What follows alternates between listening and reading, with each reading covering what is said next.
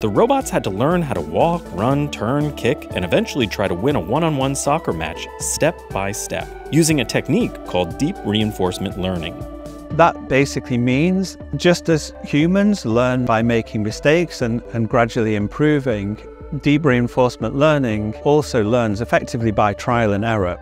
And just like humans, the simulated robots were motivated by a reward in the form of a digital score.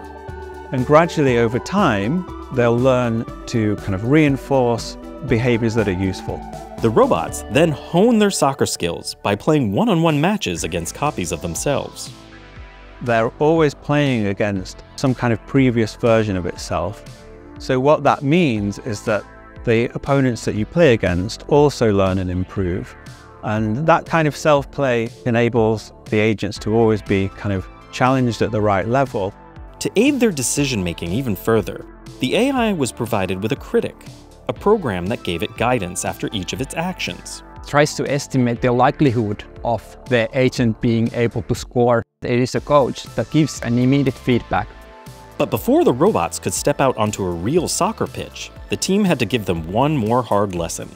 We wanted to make sure that the robots are able to perform when the world's not quite as expected. And we do that adding some random noise, perturbations to the simulation that they're trained in so that they get used to things happening in the real world that they don't necessarily anticipate.